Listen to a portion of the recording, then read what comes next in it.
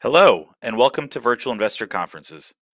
My name is Matt Lateplo, and on behalf of OTC Markets, we're very pleased you have joined us for our next live presentation from Desert Mountain Energy Corp. Before I introduce our speaker, a few points to note. Please submit your questions in the question box to the left of the slides. If you are interested in scheduling a meeting with Desert Mountain Energy, please click on the Meetings tab found on the left navigation bar. You will be able to view the company's availability and submit a meeting request. On a final note, all today's presentations will be recorded and available for 24/7 replay. At this point, I'm very pleased to welcome Don Mosher, President and Director of Desert Mountain Energy Corp., which trades on the OTCQX Best Market under the symbol DMEHF and on the TSXV under the symbol DME. Welcome, Don. Thank you very much. My pleasure to be here, and the company is very grateful for the opportunity. Desert Mountain Energy is a vertically integrated primary producer of helium. We've spent about 2.5 years basically taking the company from grassroots exploration, having drilled our first 2 holes in July of 2020. The company went through a management change in the August of 2020. We did our first substantial fundraise in August of 2020. Prior to the fundraise that we did, it was a 160 unit with a $2 warrant for 13 million Canadian. Prior to that, it was all small $1.5 million raises at prices around 20 to 30 cents. Just one sec here. The normal forward-looking statements. We are really focused on the northeastern corner of Arizona currently. It's an area called the Holbrook Basin. It's very difficult drilling. We drill with air and water, and it's a salt basin. Arizona itself is not an oil and gas state. In total, in the history of the state, they've only ever seen 2,500 oil or gas wells drilled, ignoring water wells, obviously.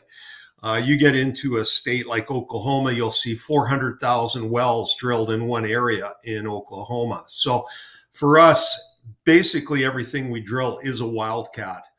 Our geological model is based on an old producer called Pindadome that was in production from the early 60s to the mid 70s. It had some of the highest helium grades ever discovered anywhere in the world, 6 to 12%.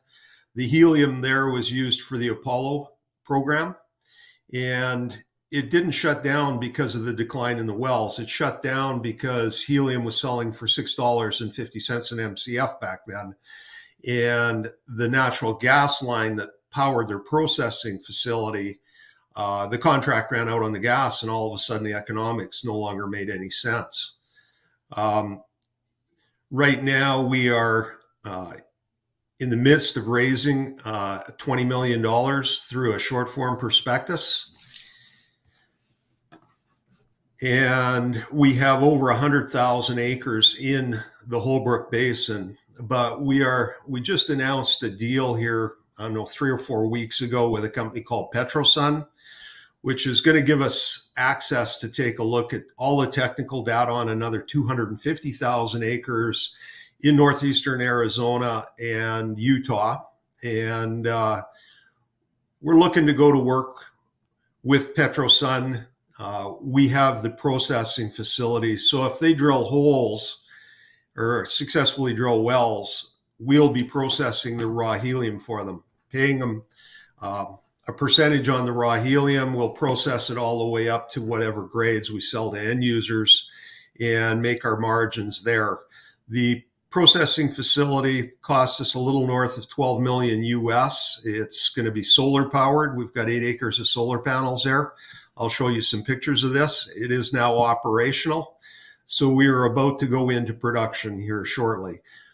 This year, we're looking at starting to pre-order components for 2 more facilities. One of those facilities will go into the Rolfing field.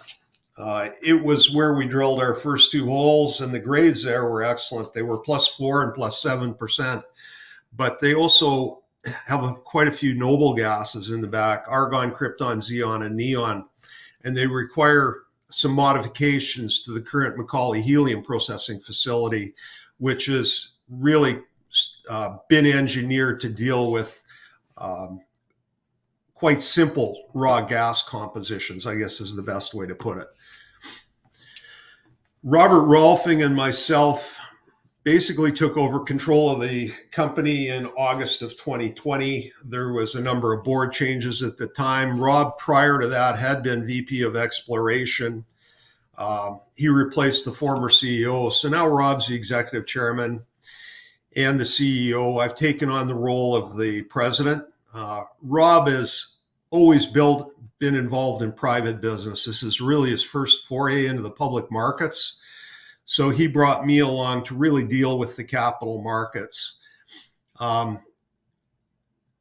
Year 2021, we only drilled one helium well, and it was successful, and it identified the Macaulay helium field.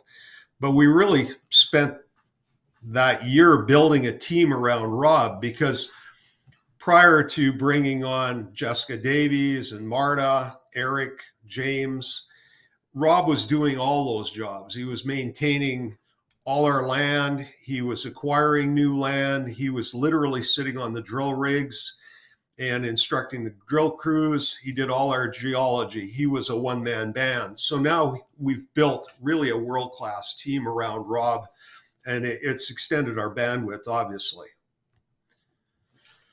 On our board, we are looking to make some changes here at the upcoming AGM. We believe that we need more independence. We do have an ambition to uplist to a U.S. exchange, whether it's New York, Amex, whatever, once we've qualified for it. And in regards to that, we've identified we need more independence on this board. Rob, myself, and Jessica are definite members of management. James Cronable is a professor at the University of Oklahoma. He acts as a consultant on the geology side. Dr. Kelly Ward is an independent. And Janaea Rolfing is fully independent. She's a VP for ConocoPhillips, but she's related to Rob. She's Rob's daughter. She is a great board member to have on the team. She runs all the drilling in the Permian Basin for ConocoPhillips. And Weldon Stout is a former judge in Oklahoma. Again, he's fully independent. And he's nice to have there for some of the legal opinions that you need once in a while. The stock, as you can see, has been very volatile. When we took over this company, there were 55 million shares issued and outstanding, and they had all been issued under 35 cents Canadian. Fortunately for us, in August of 2020, when we sampled wells 1 and 2, and the helium percentages came in at over 7% in the first well and over 4% in the second well, the stock rocketed up to $1.90 from 65 cents.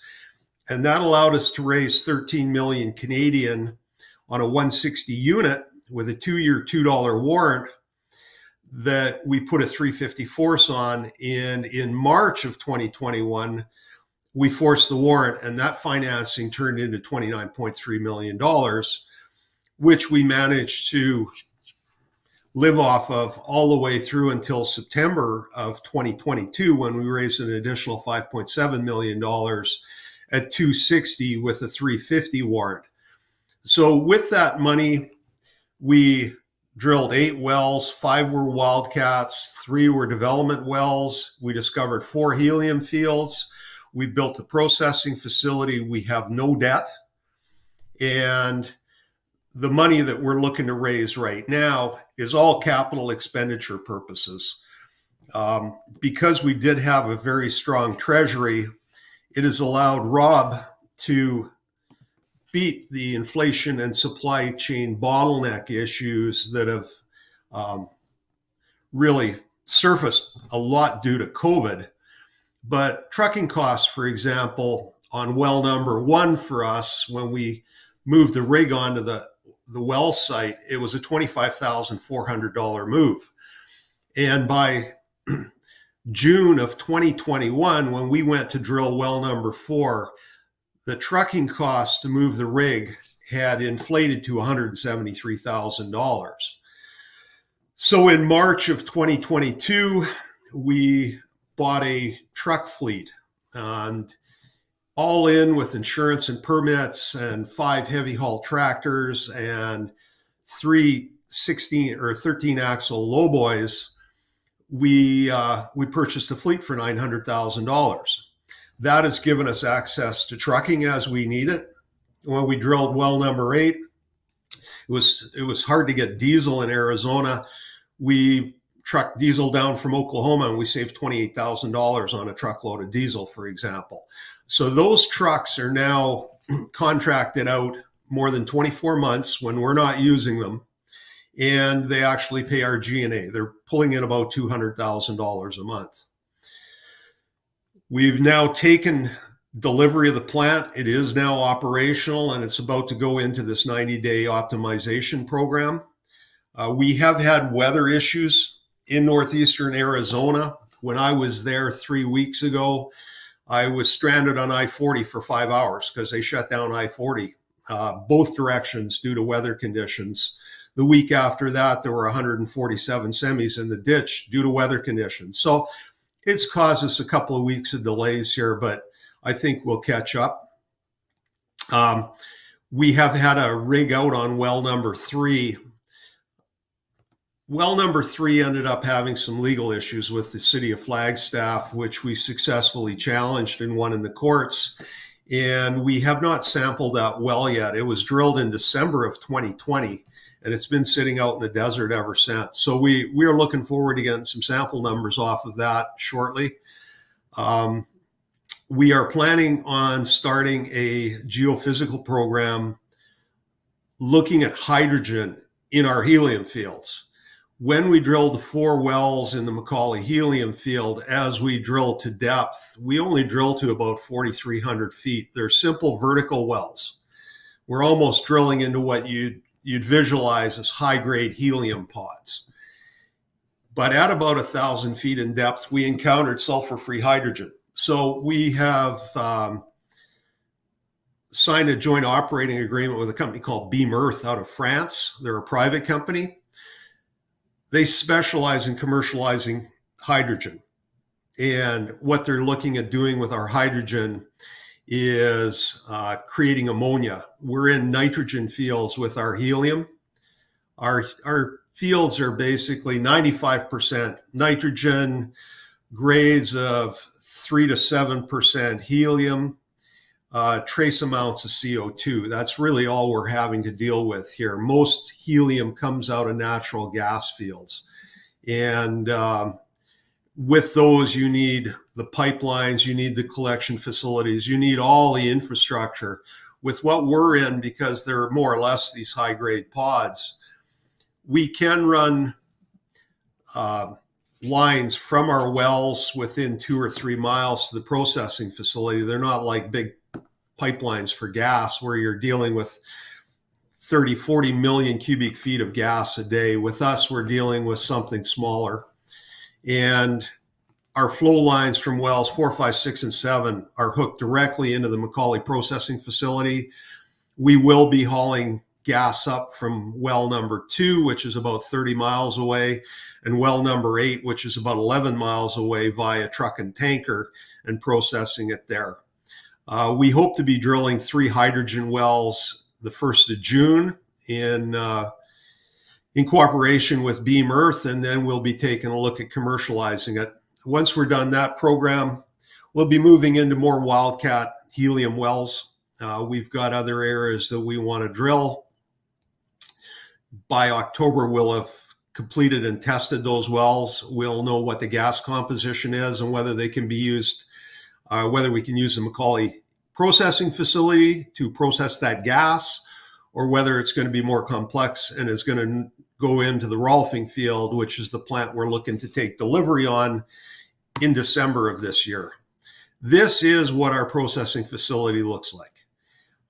Unlike most processing facilities out there, which are put into buildings the size of football fields, this one has been assembled in 5 40-foot sea cans in Houston, Texas by Genron. All the components are built into the sea cans. They're loaded onto 18-wheelers, taken off the trucks at the site with cranes, all the external piping and everything hooked in. There's 8 acres of solar panels here that we plan on powering the plant up with. Initially, it's going to be powered with compressed natural gas, but once we get the batteries in there, we'll start to run it off of solar. We're at 5,300 feet in the desert, above sea level in the desert, lots of radiant temperature, or lots of radiant sunlight. And we're 18 miles off the power grid, and we're not in a natural gas field. So the logical alternative to trying to get to the power grid, where you're going to get fluctuations in your energy costs, and as opposed to helium processing facilities and natural gas fields, this was the ideal answer for us. We basically will have a zero carbon footprint. Our electrical costs will be very stable because we're producing our own power. And we can use CNG to back it up. And if we're successful with our hydrogen fields and there's excess hydrogen, we can use hydrogen to back up this facility as well if there's issues where you're not getting enough radiant energy coming from the sun. What is really important about this plant is the flexibility. It can run a minimum 300,000 cubic feet a day to a maximum of 10.5 million cubic feet a day. And we believe that new helium discoveries will be smaller in nature. The big natural gas fields are in decline. Along with it, the helium production is also in decline, and it's resulted in a critical shortage of helium for all the modern applications that we take for granted. Helium's used to cool data centers, MRIs. It's used in rocket launches. It's used to create environments to develop products like fiber optics. It's used in every single liquid hard drive out there. And of course, the traditional uses, lifting gas and leak detection, deep sea diving, that type of stuff. But it's the new applications that are really driving the demand for it, while the production is in decline because there's no new money going into the natural gas fields. So the industry is going to have to look for these unique opportunities like what we're in. And for us, having a small plant like this can be dropped basically anywhere in the world. This is a marine grade plant that can be powered by a number of different energy sources. If you're in a natural gas field, you can power it with that. If you're in the desert, you can go to solar. And you can start out with a very small amount of throughput and add more wells to it and build the throughput up until you maximize it out. So this is the first solar powered helium processing facility that we're aware of that anybody in the world has built. This is what it looks like. The interior you can see is crammed full of valves and pipes and everything. None of the technology is really unique or new. This technology has been around for 70 years. It's pressure temperature swings, cryogenics, and membrane technology. And you basically take out any kind of hydrocarbons or anything else on the front end of it. The last gas to be pulled out is nitrogen, which is vented off. A majority of what we've got is nitrogen, and it's environmentally benign. And then you isolate the helium, purify the helium, and process it to requested grades by end users. It'll run anywhere from balloon grade helium, which is referred to as 4.9, 99.99% pure, all the way up to 6.9 and a 5 helium, which is 99.99995 pure helium, and it's more like chip grade. So the grades are really varied depending on what the end user is requiring there. These are the wells that are going into production through the Macaulay helium processing facility. And what we really can't stress enough is how important raw gas composition is to your bottom line, because the fewer elements there are in that raw gas coming out of your wellhead under naturally occurring pressure, the easier it is to finally isolate and purify the helium. As you can see in our offset wells 5, 6, and 7, it's 96.5% nitrogen, very trace CO2, well below EPA standards. In fact, that CO2 falls out when we dry the moisture out of the gas. All our wells are dry holes, but you're always going to have some moisture in there. So once you've gotten rid of the CO2 and the nitrogen, you really are purifying the helium down to end user grades. And as opposed to processing costs in, say, a natural gas field being about $140 to $160 an MCF, our costs are more like 18 to 20 an MCF. So we've got very good margins built into this. This is basically our project. I-40 runs down the middle of it. We've got, from Meteor Crater to the Rolfing Field is about 70 miles. The projects run down both sides of I-40, although a majority of it's on the south side, as you can see. The yellow blobs up in the right-hand corner are the Pintadome fields from the 1960s and 70s that we really modeled our geology on. And the reason that our maps look like checkerboards is I referred earlier that we're looking more or less for high-grade pods. And what we're drilling into are anticlinal features, which are created when you get crustal plate movements. And as the crustal plates move up, you end up with these structural highs, which are the anticlinal features. And we're drilling down anticlinal hinges, and we are really staying to the structural highs. We have no interest in being in the synclines. You'll basically just find water down there, maybe a few hydrocarbons.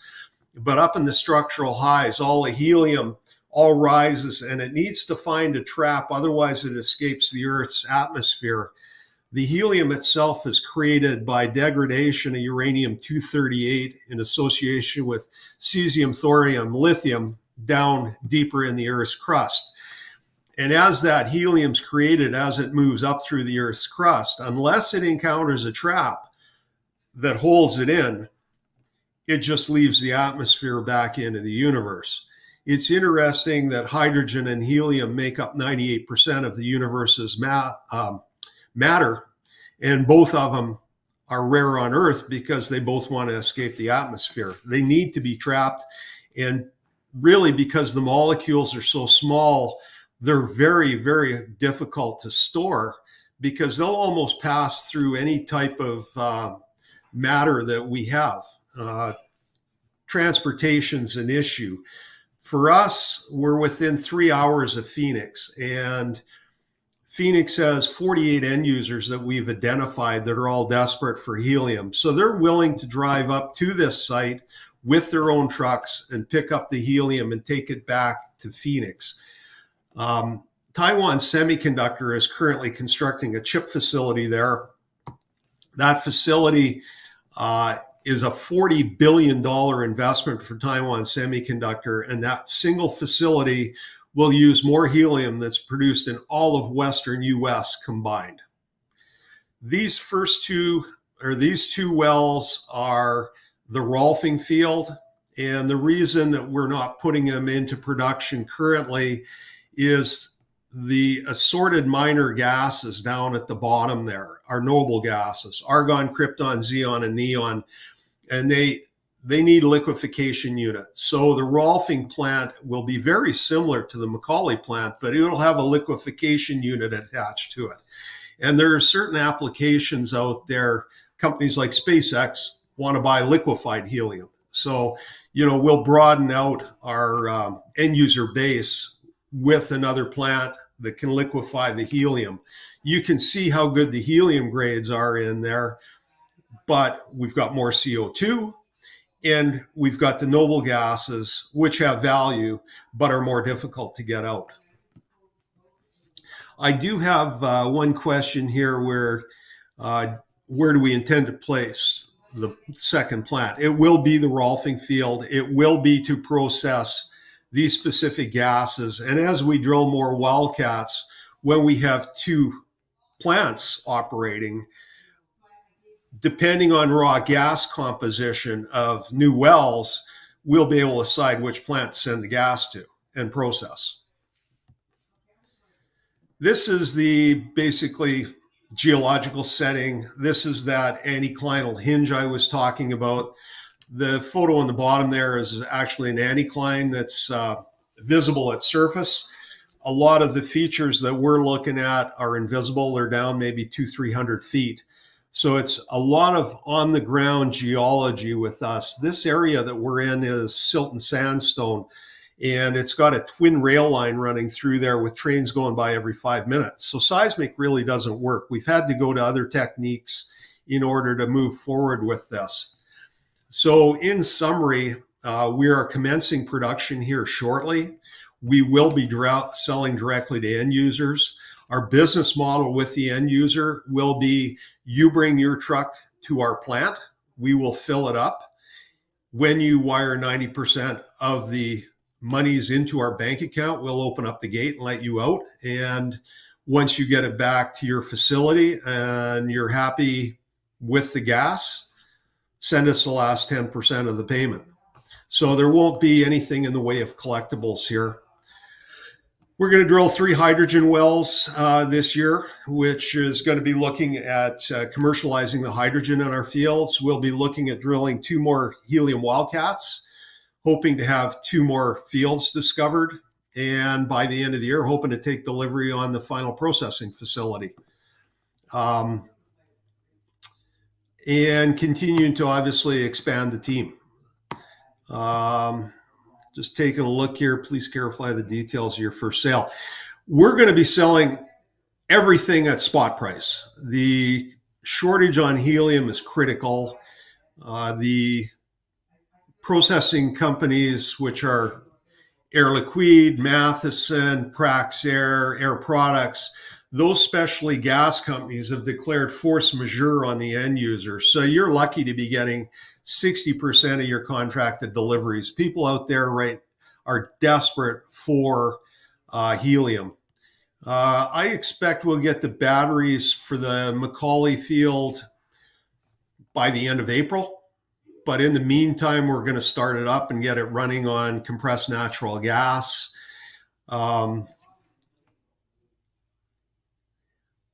Why did we do this capital raise at this price and this amount? We've got a very ambitious capital expenditure program this year.